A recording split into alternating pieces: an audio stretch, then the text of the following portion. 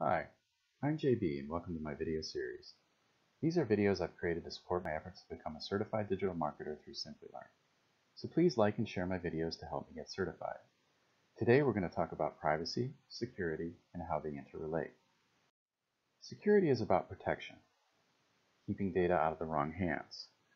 Privacy is about permission, how data is used once it's in the right hands.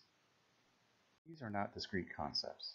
In fact, the two are inextricably linked. Privacy depends on security to make sure data is only accessible to those who need it. In other words, you can't have privacy without security.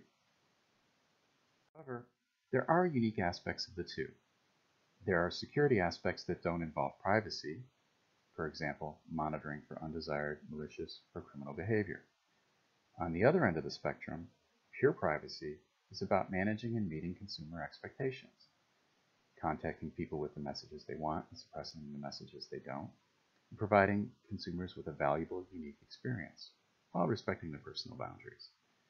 For example, if you're looking at movies, you might appreciate recommendations for similar movies, or movies with the same stars.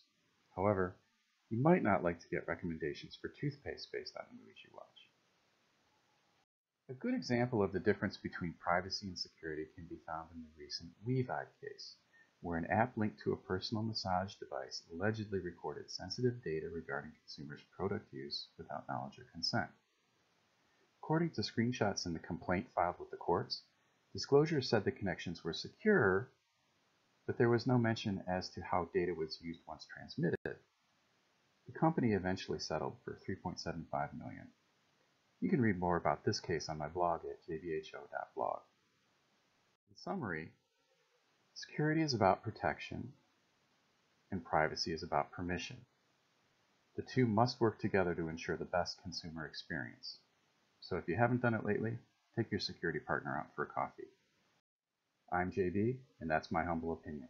Thanks for watching.